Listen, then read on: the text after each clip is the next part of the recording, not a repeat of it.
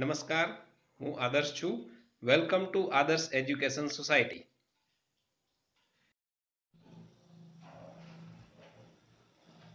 Hello students, today we will start the exercise 6.1.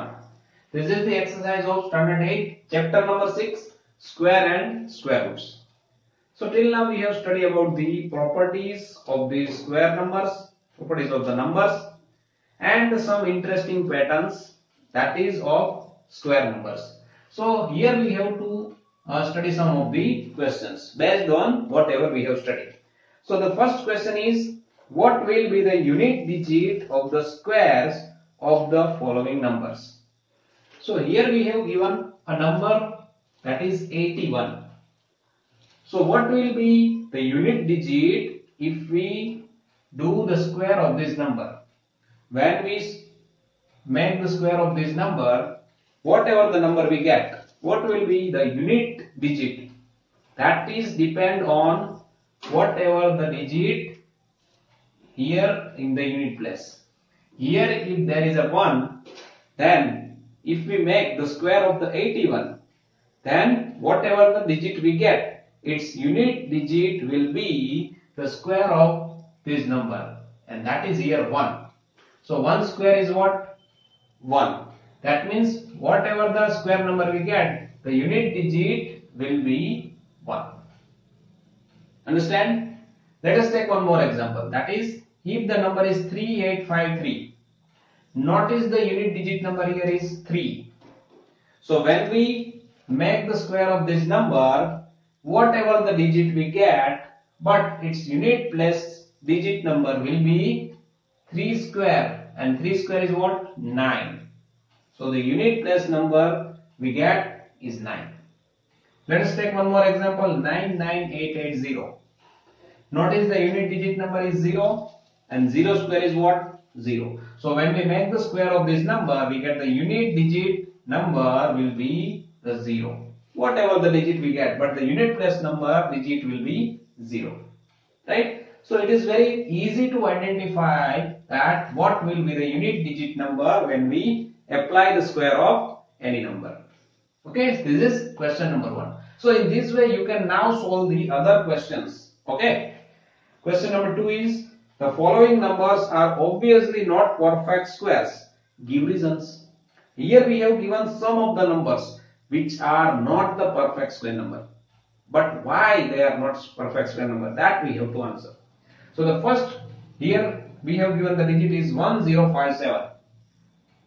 When we study the square number, one thing that we have studied is that if the unit digit is 2378, if the unit place digit is either 2 or 3 or 7 or 8, then it will not be a perfect square number.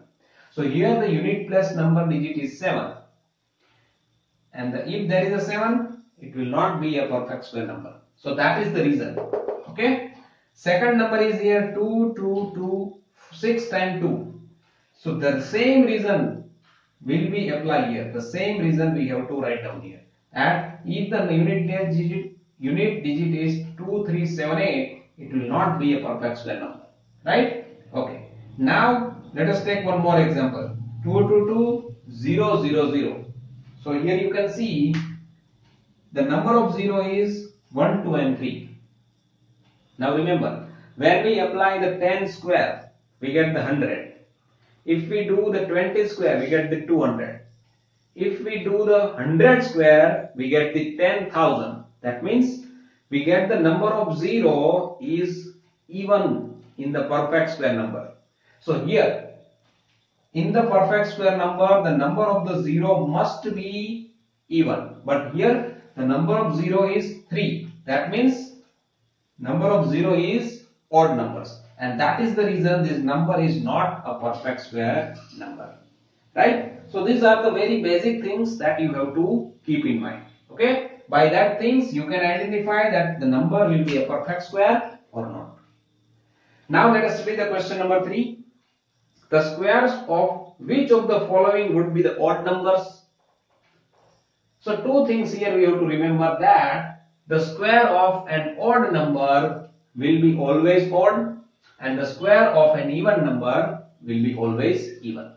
You can notice that, you can see that from 1 to 20 we have applied the square of all the numbers, we get all the numbers.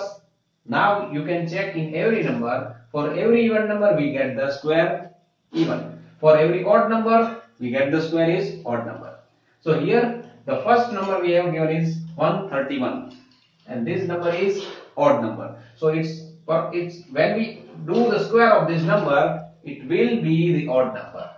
In the same way, 779 is also the odd number. So when we apply the square of this number, we obviously get the odd numbers.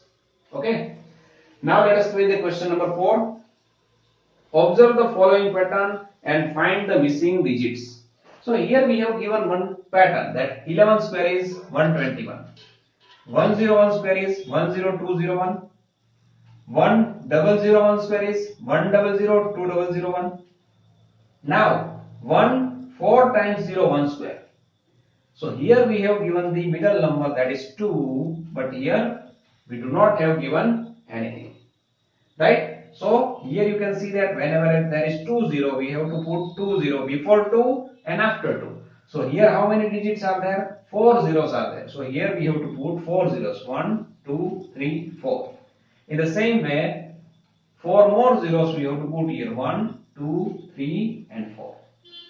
So the square of this number will be this number.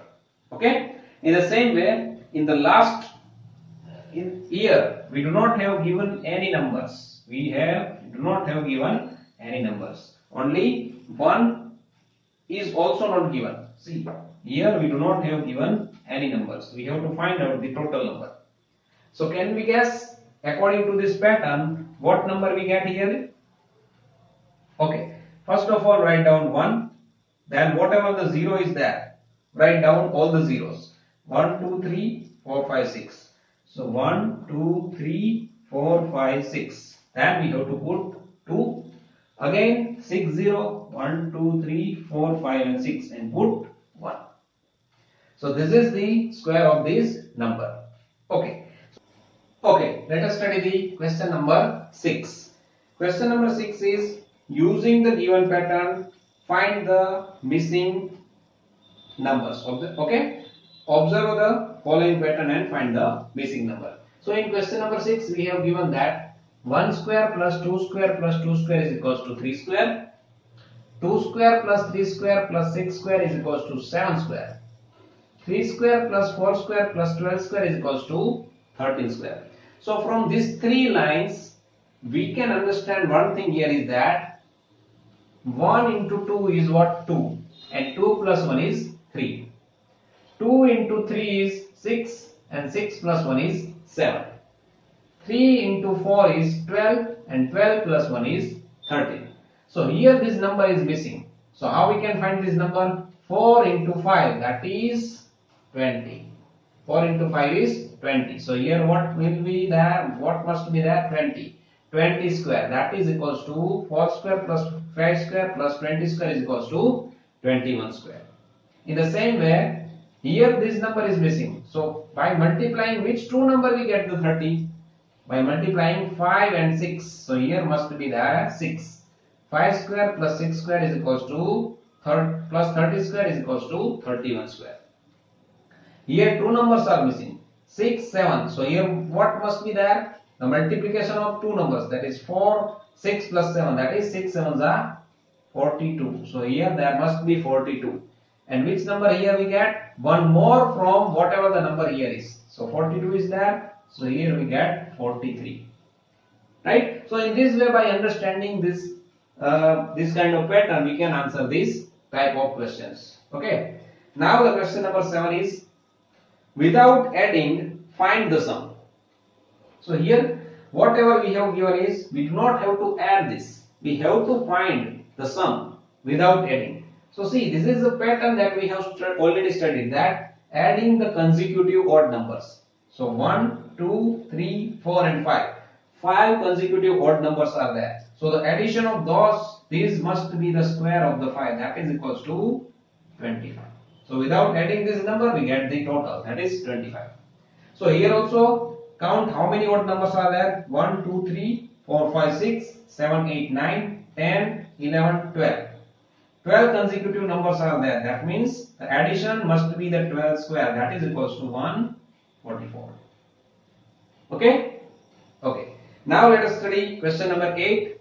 Express 49 as the sum of 7 odd numbers. So how we get the 49? By adding the first 7 odd numbers. That is 1 plus 3 plus 5 plus 7 plus 9 plus 11 plus 30. So 1, 2, 3, 4, 5, 6 and 7. Because 49 is what? 7 square. So by adding the first 7 odd numbers, we get the 49.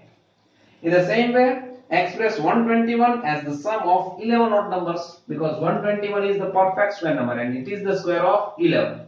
So first 11 odd numbers we have to add here. 1 plus 3 plus 5 plus 7 plus 9 plus 11 plus 13 plus 15 plus 17 plus 19. How many numbers we get here? 7, 8, 9, 10 and 11, that is 21. So by adding these 11 consecutive odd numbers, we get the total, that is 11 square, and that is equals to 121. Okay? Now question number 9 is, how many numbers lie between the squares of the following numbers? So here we have given the two numbers in the first question, 12 and 13. We have to find out if we apply the square of 12 and 13. That is 144 and 169. So how many numbers are there which are not the perfect square number in between 144 and 169? That we have to find out. So see, remember we have studied one more pattern. From that we can find out this thing. See, now here we can write down the 12. We have one formula that we use, that in between n and n plus 1. If we apply the square of these two numbers, and this number is a perfect square number, this is also a perfect square number. So in between these two perfect square number, how many numbers are there which are not perfect square? That is 2n. Now apply the same thing here, right? 12 we can consider as an n. So n is equals to 12 here.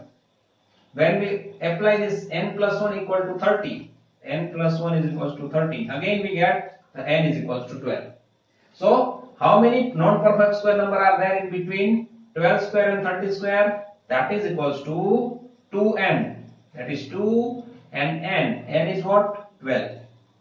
So 12 into 2, that is 24. Right? So the perfect square number 30 is 169. 12 is 144. So 169 and 144. In between that two number, 24 numbers are there which are not the perfect square number. Okay? Same thing we have to apply here. We can consider here is n square is 99, n plus 1 square is 100. So we can take n is equals to 99. And the non-perfect square numbers we get here is equals to 2n, that is equals to 2 into 99. That is equals to 9 to the 18, carries 1, 9 to the 18. Carry 1, that is 198. So 198 numbers are the non-perfect square number which lie between the square of 99 and 100. Okay, so in this way, now you can solve the remaining questions. Okay, so this is all about this exercise 6.1, and this is all about this lecture. Thank you. Thank you for joining us.